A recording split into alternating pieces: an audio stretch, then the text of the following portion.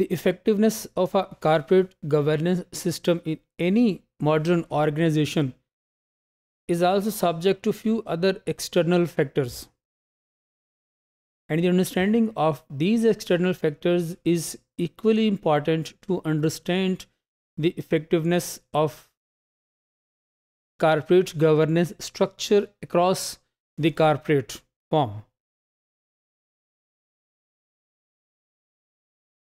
Investors and shareholders understand that there are few non-traditional factors that are much critical to the long-term sustainability of any corporate firm. And these non-traditional factors include environmental, social, and governance risk exposures. Financial institutions and investment analysts use these ESG analyses into their equity valuation and investment decisions. Non-adherence by management of any corporate entity to these ESG factors means the probability of higher risk to the long-term sustainability of the company. These ESG factors may include climate change, labor policies, and the soundness of a company's governance structure. The first factor is legislative and regulatory risk. This means that there is a risk that any enactment of a certain law, rule, or regulation by the government may hinder a firm to operate as it desires or as it is already operating in a particular domain of business. For example, enactment through which the trading with a company or companies of a certain of a certain country may be prohibited because the government has declared that particular country an enemy now. Similarly, if a company is producing a product, the processing of this product is harmful to the environment of people who live in the surroundings of this particular company. Now, any enactment regarding environment protection of the surroundings by the company may prohibit the company to operate further in this product. So, these types of rules and regulations by a company may risk the continual operations of any particular company or all companies in a particular industry. It is notable that companies in industries are likely to be affected at least some degree by the rules, regulations, and laws made by the government. Dear students, investors who consider ESG factors while monitoring regulatory and legislative developments for the company they follow. Such investors, financial and investment analysts would be more equipped to go for effective business, operating, financial, and investment decisions. But the firms who fail to follow such regulations may face substantial loss in terms of sales revenue, in terms of profits, in terms of assets base, and finally in terms of market power. The second is the legal risk.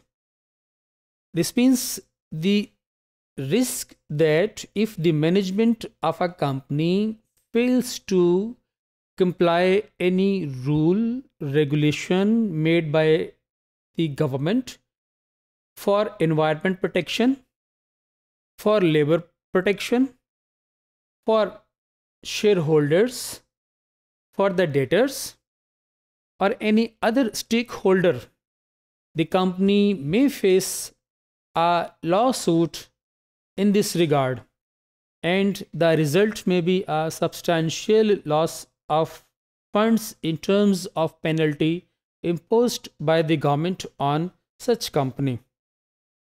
We know that all areas of ESG lead to such lawsuits. For example, employees for work issues, shareholders for managers impairing the shareholders' value, government attorneys for infringement of state laws by the companies. An investor, while analyzing the financial health of his company, should analyze the potential for the riskiness of these legal implications for his or other particular company through reviewing the legal documents filed by the company in a particular jurisdiction in which that particular company prevails and conducts its operations. This gives a better understanding to the analyst that how much riskier is the company towards any lawsuit it may face.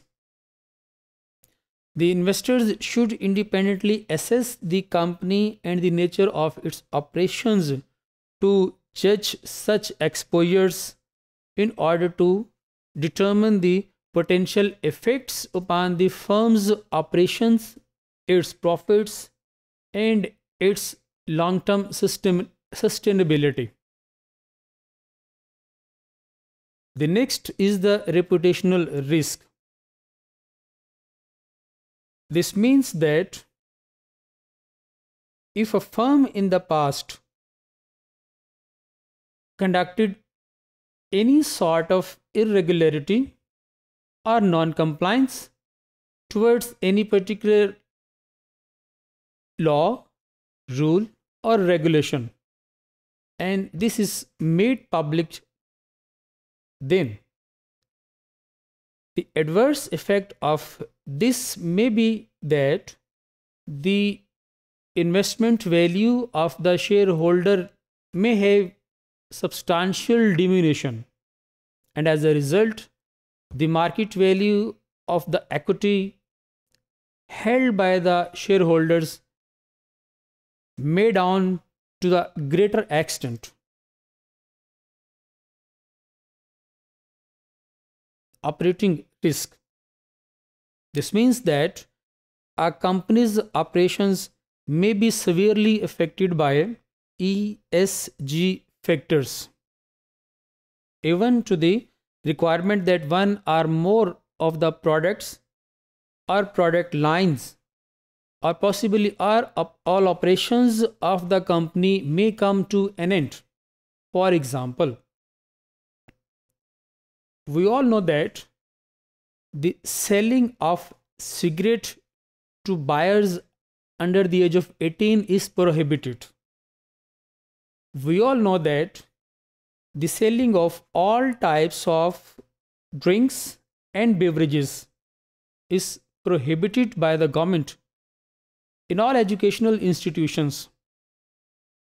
So, this means that all those companies who are involved in manufacturing and selling of all these products have to curtail their operations to a greater extent. Financial risk. The risk that the ESG factors may result in a significant loss or cost to the firm, and definitely as a result, this will reduce the shareholders' investment in their company.